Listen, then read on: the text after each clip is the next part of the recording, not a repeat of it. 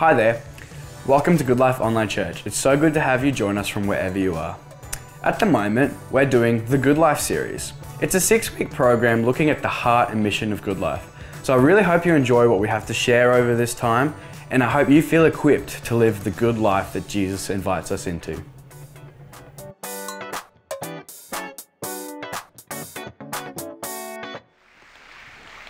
Thanks, Jess, for that bio. Thanks for keeping it positive. All right. In preparation for today, I was kind of reflecting on the first time I actually spoke here at Goodlife. And if you don't remember, maybe you're here or not, but it was in our series called The 9 Beats. And it was my very first time up here. And obviously I was very nervous. And then Mike gives me this topic, blessed are the persecuted. I was just like, what a stitch up. Is that even in the Bible? I don't know. I still don't know. And I was just like, thanks, Mike. That's awesome. I think he was just trying to look better. Like, he was nervous. He was new here as well. And he was just like, if I can just push Greg down, then I'll shine. So I guess his strategies is, I don't judge him for that. I would have done the same. But you'd forgive me for being pretty nervous when he once again said, hey, Greg, we've got this new series and I've got a week just for you. And it's a series I'm writing. And my heart stopped. And as it got close, he was a little cagey on the details. And I kept saying, like, what's happening, Mike? Which week is it? And he was just like, yeah, no, it's all good. And then quite recently, he told me, in this series called The Good Life, you're going to be sharing the week on transformation. And again, I paused and I was like, actually, hang on. I think that's good. That's actually a really great topic. And then I thought, look, if God can change my boss into a pretty good bloke, a reasonable human, then actually maybe I've got something good to share today. If he can be transformed, then maybe there's hope for all of us. Anyway, let's jump in. So our topic this week is transformation.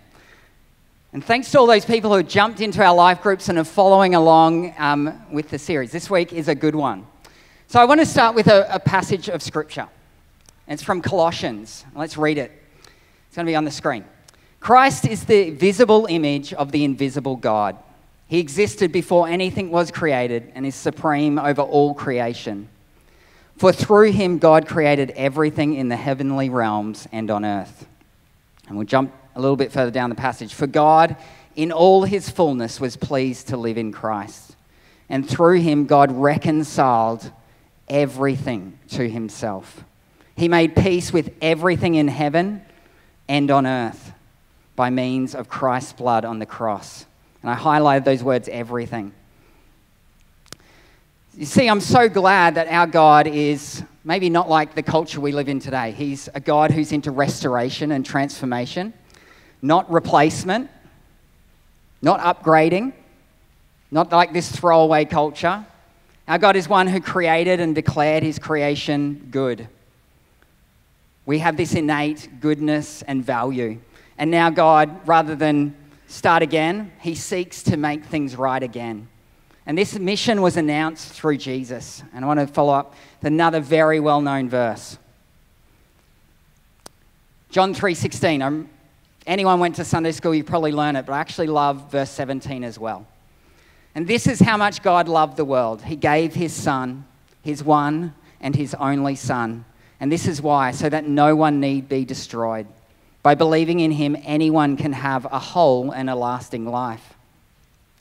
God didn't go to all the trouble of sending his son merely to point an accusing finger, telling the world how bad it was. He came to help and to put the world right again. Can you see that word, that transformation, that restoration of the entire cosmos? This transformation begins with Jesus' resurrection, and this inaugurated this new creation. We talked about that as we were studying Revelation. If you're interested, go back and I encourage you to listen to that. This resurrection of Jesus represents the dawn of God's kingdom breaking back into our present age and initiating this process of renewal that leads to the culmination, the restoration of all things. And that's what we got excited about as we're looking at Revelation. It's talking about when that restoration, that transformation is complete. N.T. Wright says it, this quote, he says, "The message of Easter is that God's new world has been unveiled in Jesus Christ and that we're now invited to belong to it. We're invited to participate in it." Rich Philotas, though, puts a little bit of a pause on this. He says deeply formed mission is first about who we are becoming before what we are doing. So yeah, for us to participate in this new creation, we actually need to be transformed. I think that's what Rich is getting to. We need to be changed first. And if you're following along in the study, I was a little bit surprised when I came across probably the first Bible verse that talks about transformation. And yeah, it's something you'll probably unpack if you're following this week, but I want to talk about it this morning. And it comes from 2 Corinthians 5, verse 17. It says, "Therefore, if anyone is in Christ, the new creation has come. The old has gone and the new is here." And I was a little bit puzzled by this verse when I first read it. I'm obviously familiar with it before, but kind of just stuck with me again. I was like, this doesn't sound like transformation to me. This sounds like upgrading. It sounds like, buying a new iPhone, a new car. Not transformation. This sounds like replacement. Can anyone else relate to that? It doesn't sound like the process, the journey that I'm on in my life as I reflect about how I'm growing and changing it. It's been arduous. It's been hard. And just when I think I'm there and I think, no, I've actually got this, then I go and do something or say something and I realize, oh gosh, I've got a long way still to go. I still need to be transformed. And I read this verse in Galatians. It says, "My dear children, for whom I am again in the pains of childbirth until Christ is formed in you." See, for me, that sounds more like transformation. It doesn't sound easy or fast. And look, self-professed, I'm a modern man, a father of 2 children, and truly empathetic. And I was there in the room when my children were born. And I found it hard. It was a long, difficult journey for me. It was incredibly stressful. I actually had to leave for a little while just to recover and calm down. And towards the end, I vomited. And while I joke about this day, I actually think this metaphor fits perfectly. You see, on this day, yes, I became a father to a cute little child, not so cute now, not so little now, still pooping, bundle of joy named Hendrix. But you see, I was now a father, but I didn't feel like a father. I wasn't manly and tough. Can I have the next slide? I was quite a contrast to who I thought I should be, who I wanted to be. I was terrified. I didn't have a beard. I didn't have an axe. I wasn't patient. I wasn't nurturing. I wasn't wise. Mostly, I was just bearing my selfishness, just trying to survive and keep up with my beautiful wife. You see, I'd begun the journey of living into my new identity. I was a father, but I wasn't there yet. I was now on that journey, on that path. And I wish I was there. I look back and wish I'd been better. And still I'm not there yet. Just ask Hendrix, or don't, please. I'm still on that journey, but I am a father. Similarly, I think that's what that verse in Corinthians is talking about.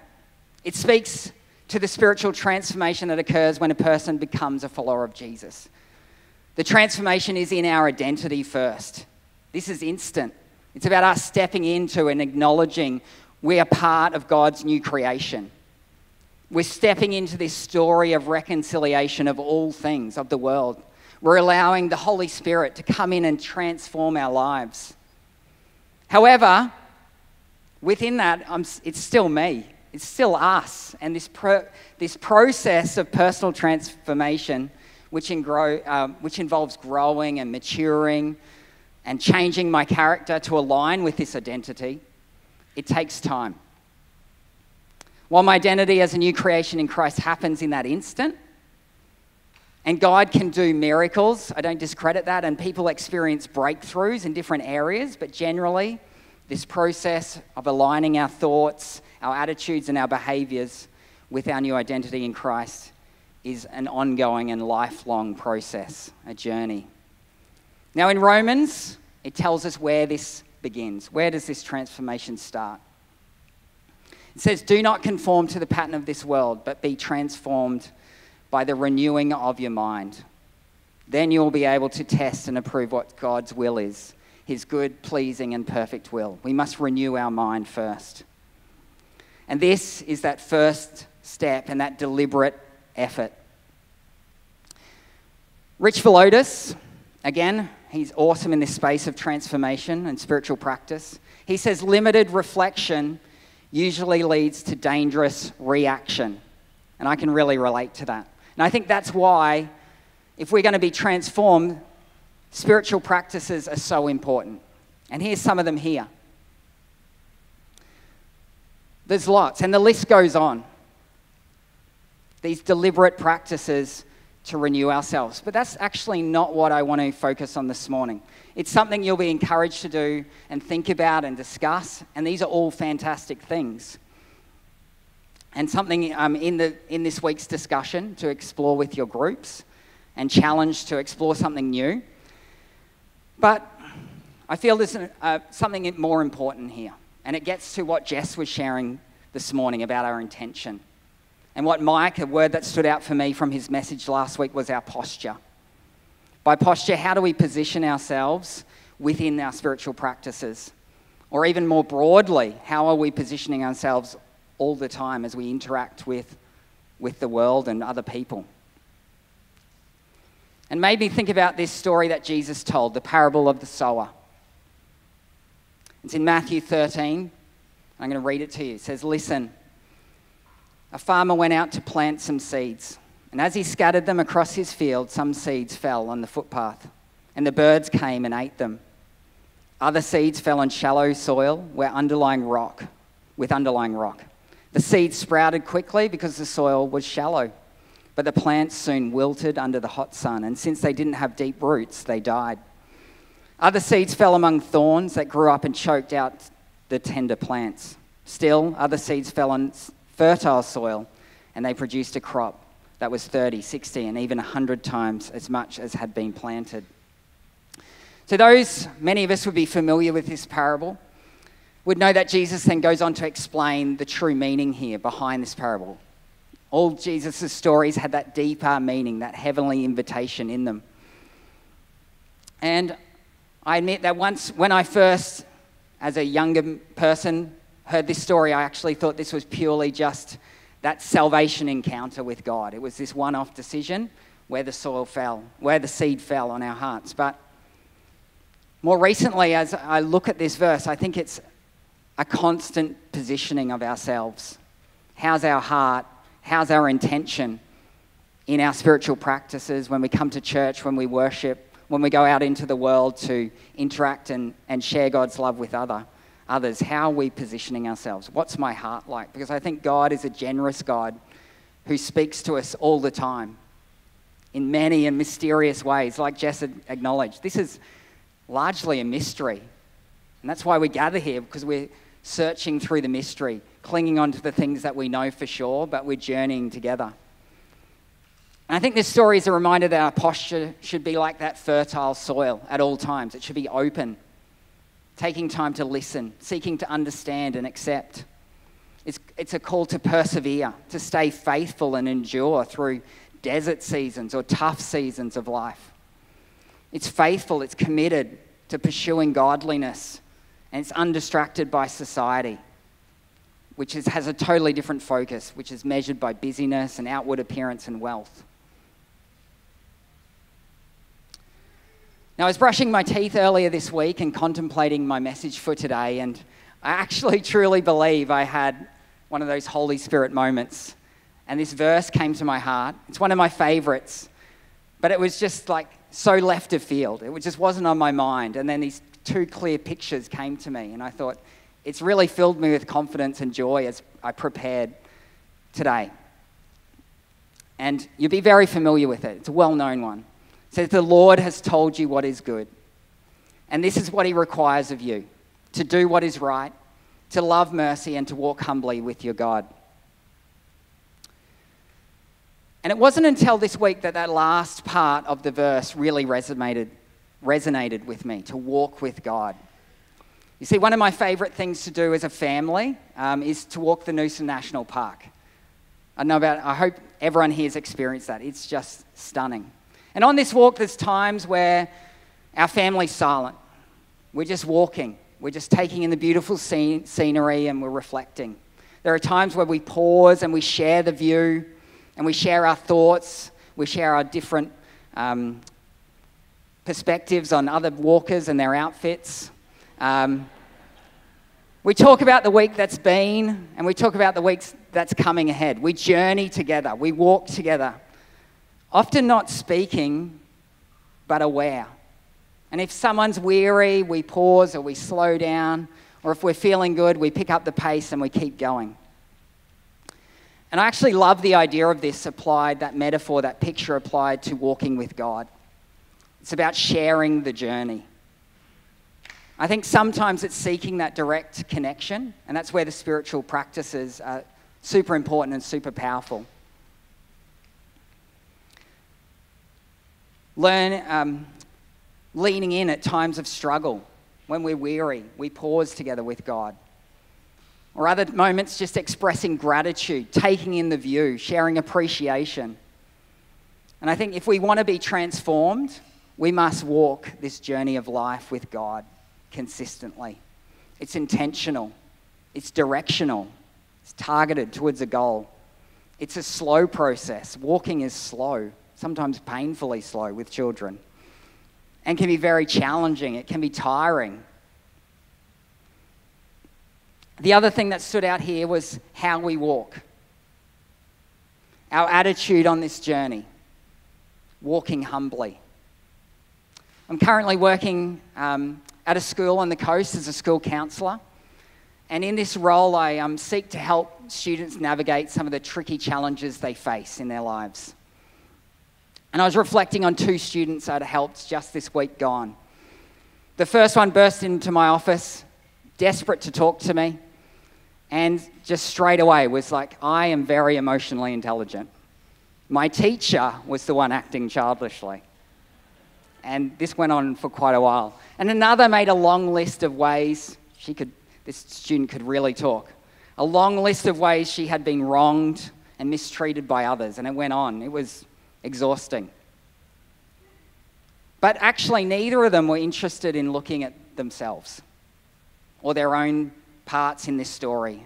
And despite my best efforts to encourage this self-reflection, I felt like I was of absolutely no help to them. You see, without humility, there can't be any true self-reflection, conviction, change, and growth. There can be no transformation. If we want to be transformed, we must be humble. And I think this idea of humility and self-reflection is super important as we journey life and spirituality in a community, a church. And Mike touched on this also last week, the idea of giving and receiving grace. Humility has the power to bring unity amongst diversity. It extends grace to others at different places on the journey. It acknowledges that we're at different places on the journey because it actually accepts that we're on the journey. We're not there yet. And it accepts that just like I extend grace to others, I actually need to receive and be extended grace at different times. I think humility drives transformation because it accepts that we haven't arrived and we never will. So what does a transformed life look like, and why is this so important? The verse in Galatians stood out to me. But the Holy Spirit produces this kind of fruit in our lives: love, joy, peace, patience, kindness, goodness, faithfulness, gentleness, and self-control. That's the image of a transformed life. And when we live transformed lives and our lives overflow with these fruits, we align with Christ and his mission to put the world right. We become part of the restoration and the transformation of the world. Just like where we started, God's mission in the beginning was to renew the whole cosmos. And our role is to play our part in that. We bring God's kingdom. We transform the lives of people around us, bringing healing, hope, restoration, bringing things back to the way they were always meant to be. And I think this is not an invitation to an easy life. It's not an invitation to a comfortable life. In fact, Jesus never promised that. He promised the opposite. He said, in this life you will have trouble and hardship, but take heart, because I've overcome the world. And that's why we've labeled this the good life, not either of those other things. It is the good life. It's the good invitation that God gives to all of us. It brings hope to this world. And I guess that's our invitation this morning, is to participate in that. To be transformed before we take part and we transform the world around us. And I hope something this morning resonated with you. For me, this week in particular, it's been that idea of walking with God, that constant awareness of God in my life and in the lives of all around me, and his mission to renew this world. And it's that reminder to be humble. So easy to think you've got something down pat, or you have the right theology or the right way of looking at things, but God invites us to stay humble, to love and accept others, to give and receive grace. It's the best way to live. Will you stand with me? Thanks for joining us for online church today. Please don't forget to subscribe on YouTube, like the video, and follow us on social media. It really does mean a lot. Otherwise, we'll see you next week.